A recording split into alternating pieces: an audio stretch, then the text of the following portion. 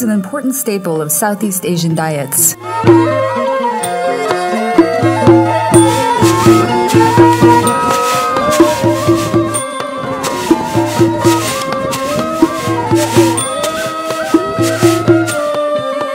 Actually, that farmer have different rice varieties. They use their own farm sale seed, which is, we don't know the name, we just call from one to another farmer, but duration more than 100 days, so farmer can just grow only one cycle.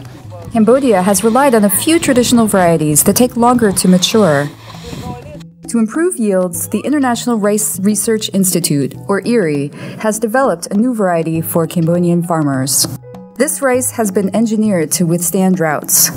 Additionally, its shorter growth cycle means farmers can plant and harvest 3 times in a growing season, improving output by 33%. So it is a CAR 15 variety, which is the short duration variety, and its duration is on about 3 months.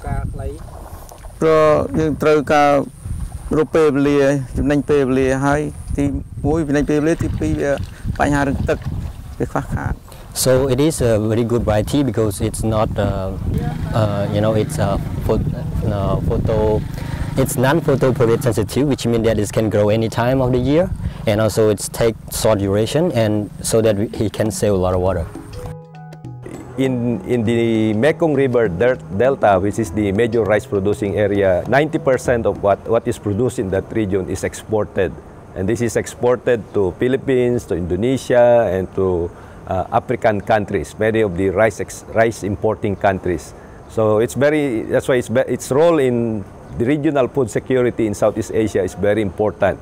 If something happens in that region, many countries will be affected when it comes to food security. Rice farmer income has increased by 55%.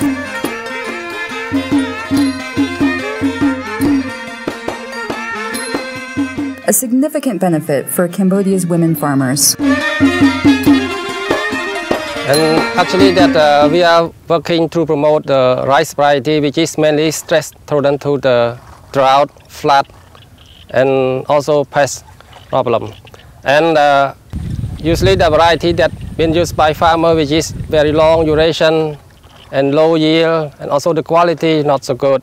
But the variety that we are just recently released is yield very good, and also very short duration, and farmer has very willing to get it because they see the crop very much tolerant to drought, and especially also to any pest problem like brown plant hopper.